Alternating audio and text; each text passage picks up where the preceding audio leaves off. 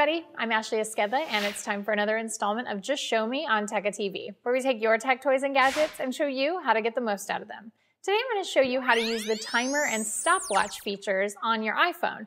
Now if you're going out for a run or need to keep track of something that you have on the stove, the clock app in your iPhone actually has a timer and a stopwatch, so let's check it out.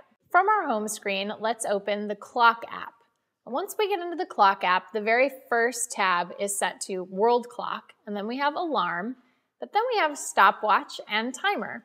So if you tap on stopwatch, it's very easy to use. All you have to do is tap the green start button, and when you're done, tap the stop button. If you're running laps, all you have to do is tap the lap button, and it will restart your timer and give you lap times. The last tab next to stopwatch is timer, and if you want to use the timer, it's very easy to use. Drag to choose how long you'd like your timer to last. So let's say we have something in the oven that needs to cook for 1 hour, and you can also choose a ringtone that can play when the timer is up.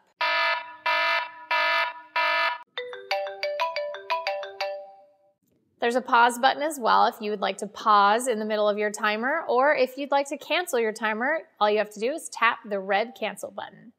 That's how to use the timer and stopwatch on your iPhone. It's really easy, but it's a feature that not a lot of people know about. So hopefully with these two features, you're able to go out for a run, keep track of your lap times, or cook something in the kitchen. That's it for Just Show Me on Tekka TV. Be sure to check out tekka.com for all of our other content, and we'll see you next time.